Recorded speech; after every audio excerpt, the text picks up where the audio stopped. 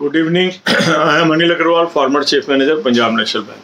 Now, some of you are having exam day after tomorrow, and some of you are having exam tomorrow.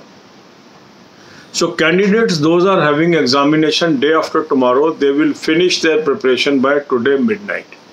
Tomorrow, they will not exert, they will take proper rest, and if center is outstation, they will travel by tomorrow evening. Try to reach your center one day in advance so that there is no last minute hiccup. Remain cool, take proper rest. Marks in mocks may be coming down, and this is on account of stress, anxiety and all those things. Don't bother about that. And don't try to over stress your brain. Keep your brain fresh, try to remain it fresh so that this can help you in the examination hall. My best wishes are with you. God bless you all. अब यही बातें हम हिंदी में करेंगे. आप में से कुछ लोगों का एग्ज़ाम है कल और कुछ का है परसों.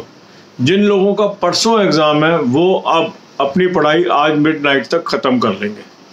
उसके बाद कल उनको कंप्लीट रेस्ट लेना चाहिए, और अगर आपका आउट स्टेशन वेन्यू है तो कल में आप ट्रैवल करके वहाँ पहुँचे, ताकि परसों के लिए आपको टेंशन नहीं रखनी है.